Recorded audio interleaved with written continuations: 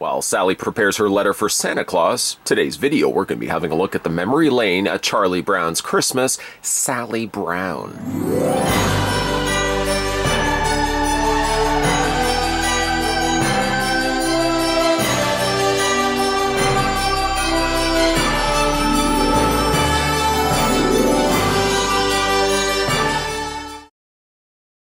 Sally comes included with her letter to Santa, an opening mailbox, and a snowscape display base.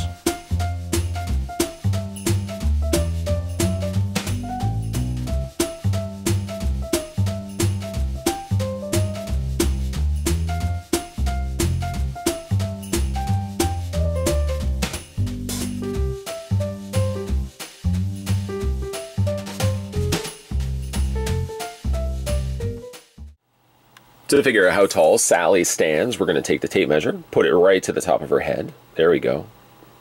That's about right. According to the tape measure, little Sally stands 4.8 inches in height, which translated to centimeters, she stands 12.4 centimeters in height. And how does she stack up with her older brother? There she is next to Charlie Brown. She, of course, much like in the animated feature and all the other Charlie Brown specials, she is a lot smaller than Charlie Brown. For her accessory, she comes with this clipboard with a piece of paper that she's writing out her letter to Santa Claus. And the letter to Santa Claus reads the following. Dear Santa Claus, how have you been? Did you have a nice summer? How is your wife? I have been extra good this year, so I have a long list of presents that I want. Please note the size and color of each item and send as many as possible. If it seems too complicated, make it easy on yourself. Just send money. How about 10s and 20s? The paper is not removable. It's sculpted to the plastic here. The plastic has the metal clip here on the clipboard painted in silver. Again, the nice, clear, readable font, and I like that as well. It does hold in her hand, but it's sort of, you have to wedge it in there for her to get it to properly hold. I find it actually more successful if you put it in this hand rather than the other hand. And she again does hold it quite well. Now, even though it doesn't fit necessarily in it just yet, she does also come with a working mailbox, which is pretty cool. The mailbox creaks and squeaks, and every time I'm opening and closing it, I feel like it's about to break. A lot of that can be chalked up to the fact that the type of plastic that they use is just really noisy, and it does feel like, especially the cracking sounds, it feels like I'm going to break it every single time that I open it. It would have been nice if there were some letters that could have been included inside the mailbox, but that, you know, I'm not going to overly nitpick that. It's painted very nicely and has a very similar snow to the base in which that's going to come included with the figure. Now, if you look at the display base, there is absolutely nothing different. There's the one that came included with Charlie Brown. There's nothing different between that, the one that came with Charlie, the one also that came included with the Psychiatric Deluxe set that we've already had a look at first and foremost. Part of me kind of thought, that's a shame. I've already mentioned the Deluxe set, and I actually should have done it after the fact. I should have probably looked at these ones singular, and then look at the Deluxe set after the fact. But ultimately, the way it is, and just the way I recorded stuff, I looked at that one first and foremost. It's not super big of a deal, but I just felt the need to mention that. So we're going to move all this stuff out of the way.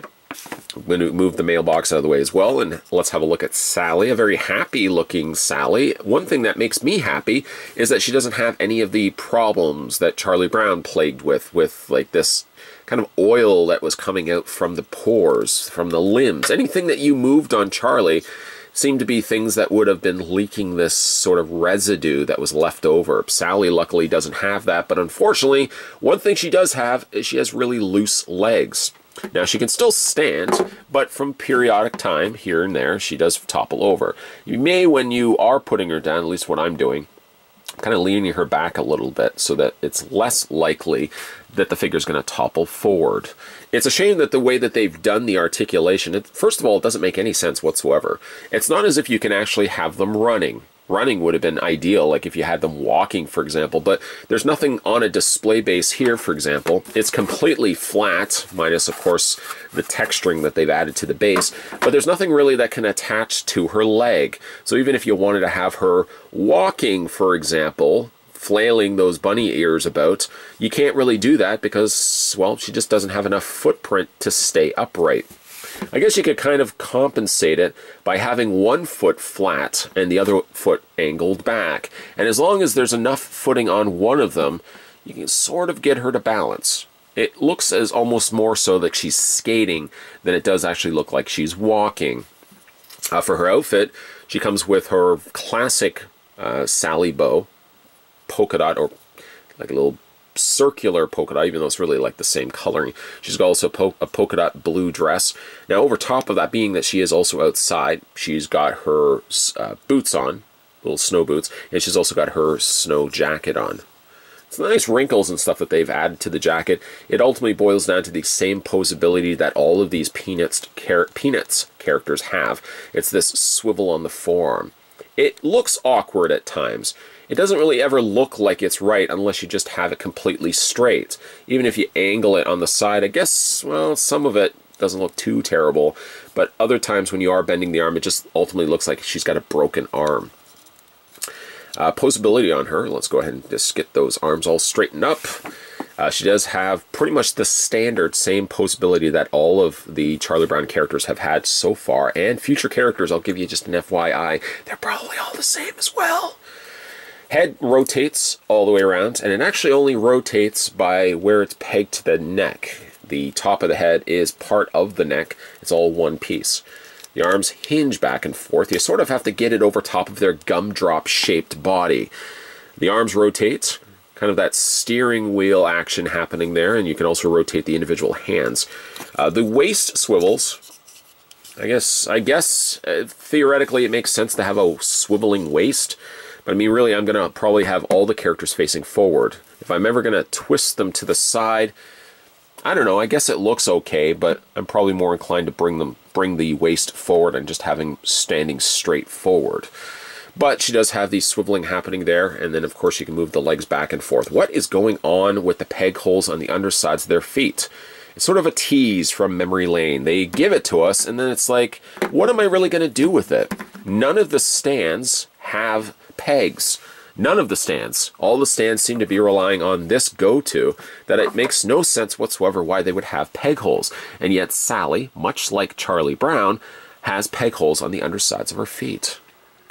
Well, Sally finishes off her letter to Santa Claus. We're going to finish up this review and final looks having a look at the figure, which overall I'm pretty happy with. I was happy with the Charlie Brown as well. It's just a shame that he had to have all that extra weird stuff all over him. Sally doesn't have any of that oil slick, so luckily that's 1 for 1.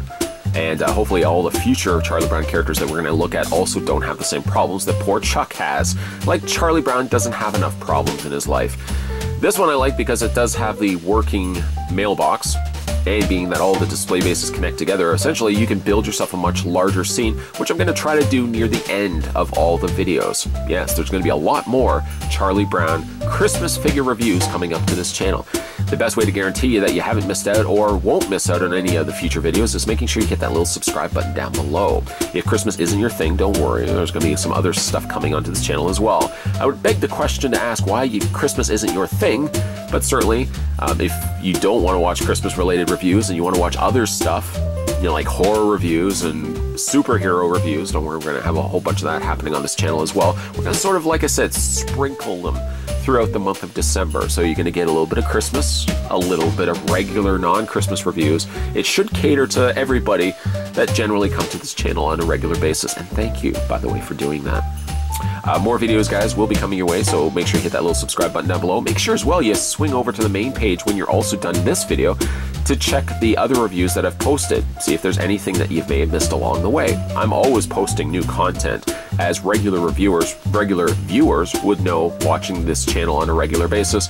This guy, me, I'm always posting new stuff, so make sure you check the thumbnails on the main page and see if there's any reviews that you may have missed. As always, guys, thanks for watching as you always do, and I'll see you next time.